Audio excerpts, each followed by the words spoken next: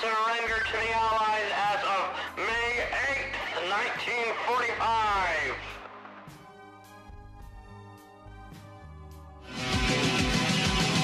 Everywhere you look, everywhere there's a heart, a hand to hold on to. Everywhere you look, everywhere there's a face of somebody who needs you. Everywhere you look, when you're lost out there and you're all alone, life is waiting to carry you home. Everywhere you look.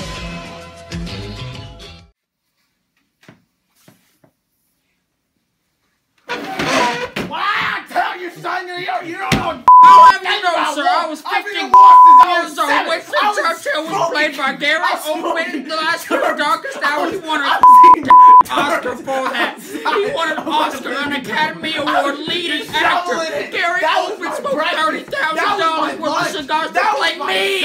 Me, Jack! Me! I ate supper! Quiet, please!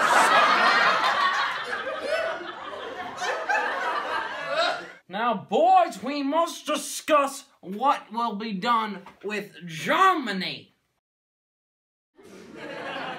Now, Truman, there was nothing I want more than peace on this earth.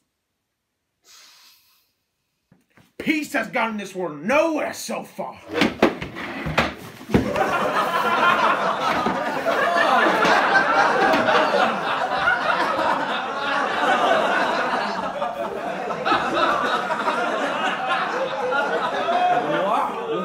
Germany was leading us in that war, and they still have all those weapons, still all that ammunition right there in Germany. Right there in Germany. They're not going anywhere. They're still there. We may have stopped them, but the weapons, we can't stop those. They're being produced and produced and produced until they just build up. Well, that is very right, I will say about that. But, I would like to also take all of their land as well as their arms. What say you, Winston?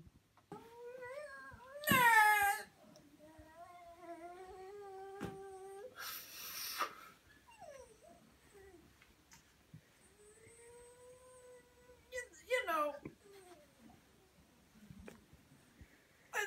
you're down a notch. I'm not.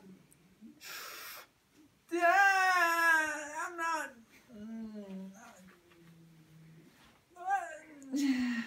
Let's slow down a little bit, fella. Anyway, what I was saying, gentlemen, is that we have to take their arms and their land. I absolutely disagree, sir. If you think I'm going to sit here in front of you people at this conference discussing the violation of basic government rights, taking away the rights of the citizens and the military, then you are sorely mistaken.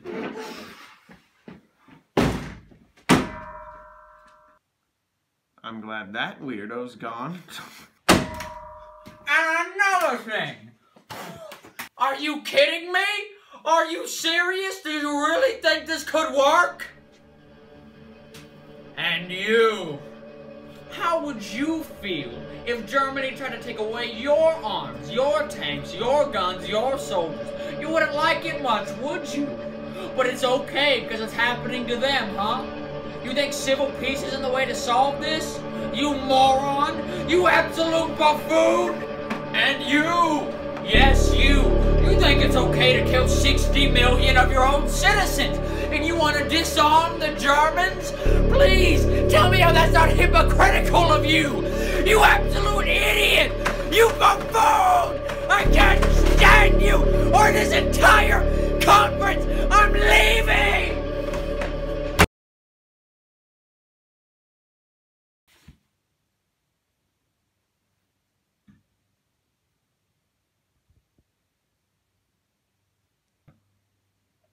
Time.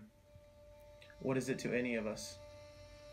It's just a linear circle, a highway never ending with cars going both ways, past, present, future. If you speed it up, to the speed of light. Nothing's truly there. God. Omniscient, all-knowing, transparent, translucent. Everything.